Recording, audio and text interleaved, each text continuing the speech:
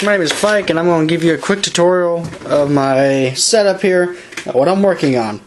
I recently got in another laptop, and this one is an Acer Aspire. It has a bad battery, but of course I gotta get that fixed. I'm going to start using this one for editing videos, since it actually has the program I need. It came with Photoshop and all this good programs, Elements and all that. I paid about $250 for it. I mean, the Photoshop and stuff itself is worth that. It's got a... Let's see how big the hard drive is.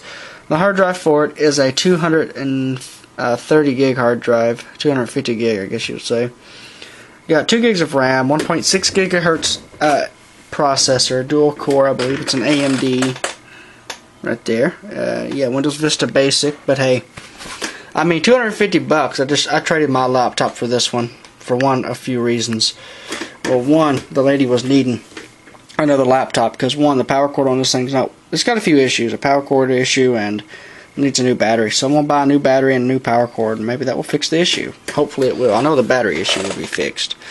But anyway, this came with Photoshop, Adobe video editing software. I don't know what the name of it is. Adobe Premiere Elements 10, and a whole bunch of other cool software I've just got to reinstall. But this is it. I mean, this is pretty sweet software and a pretty good machine. Just a quick review over it, I guess.